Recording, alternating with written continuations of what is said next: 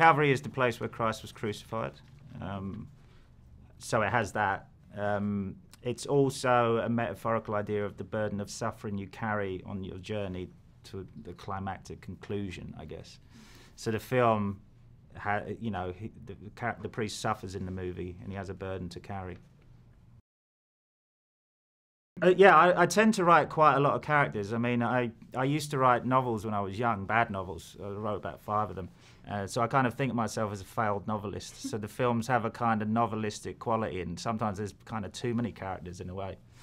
But they're all meant to be quite rich, you know, they're all quite dense, so that hopefully you could actually follow one of the characters off into a movie of their own. And I think that means I attract a really good cast, because they know they might only have 3 scenes, but they're very kind of rich scenes, and there was a fully formed character behind it. And just on a pragmatic level, when you're making a movie, to have a new actor come in each day, it's just reinvigorating, because obviously it's tiring making films. But to have that new energy, each actor has a different style, that just keeps you ticking over as you're filming.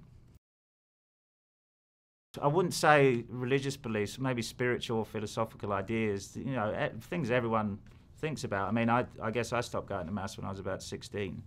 But that doesn't mean you stop thinking about why are we here, is there a God, you know, so it's just those sorts of themes. I'm not sure anyone could watch the film and know what I believe, really, because the film should appeal to people who are deeply religious, but it should also appeal to atheists, really. So I'd be surprised if people knew what I actually believed after they watched the movie.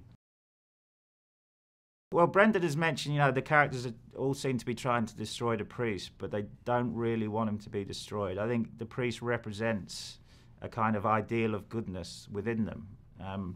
And so that in a way, they hope if he does survive, then in some way they can redeem their own lives, however negative they may feel, or however depressed or lonely, that there is this kind of light in the world that he represents, and maybe they can achieve it as well. Even if some of them may do. There's a montage at the end of the film. Some of them may achieve it, and some of them may not. So he'll have affected some of their lives, but others would have just ignored him. But you know, that's just life.